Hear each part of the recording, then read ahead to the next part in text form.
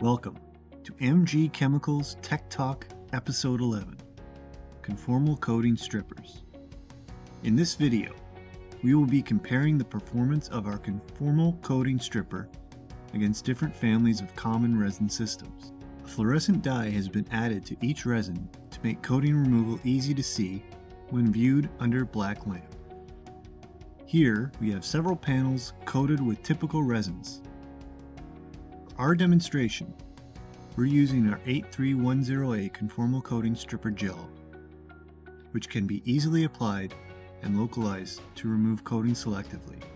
We start the timer and will now measure how long it takes for the stripper to remove each resin type.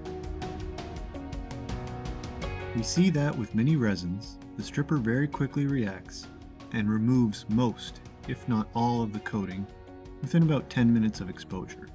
Please keep in mind, however, that within chemical families, such as polyurethanes and epoxy, there are often products that have exceptional chemical resistance, so exposure time will vary.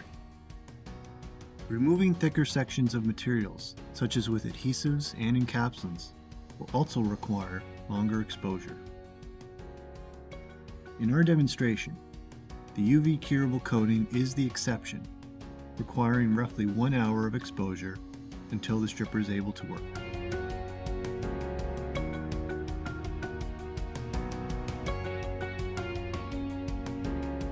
Another packaging option is the 8309-P, which is a liquid stripper dispensed through a chiseled nib pen, allowing you to selectively remove unwanted coating from your boards. Finally, for larger industrial processing, we have our 8309 liquid, which can be housed in either metal or glass containers for immersing entire boards.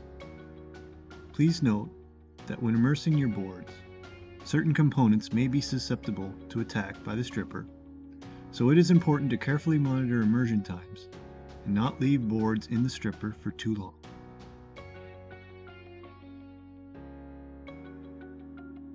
For more information, visit our website, follow us on LinkedIn, and subscribe to our YouTube channel.